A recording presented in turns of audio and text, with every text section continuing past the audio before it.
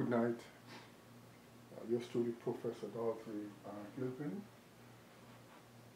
I'm here tonight with the amazing 5x12 matrix with a practical example of the amazing 5x12 matrix. Most of the other representations are in algebraic form with English upper and lowercase and Greeks and other alphabets representation of the elements.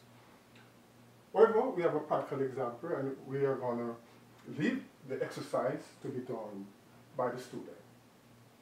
Anyway, since our video is sort of low quality, we're just going to try to make an audio representation. MJ444888465A, J10PF03062122A, F6, ML3962134, G, L12, MA16037341A, A1, and MA16037342A, A1.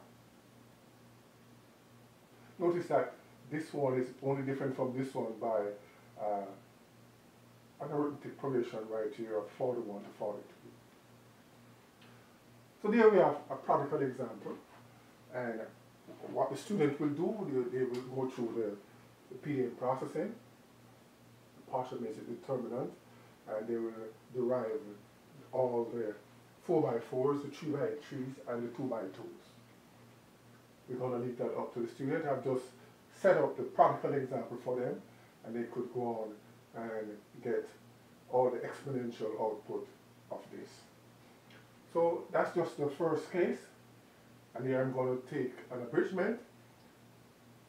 Because I have had a lot of video, they have passed 15 minutes, and there's a little bit of a problem to upload videos that are more than 15 minutes.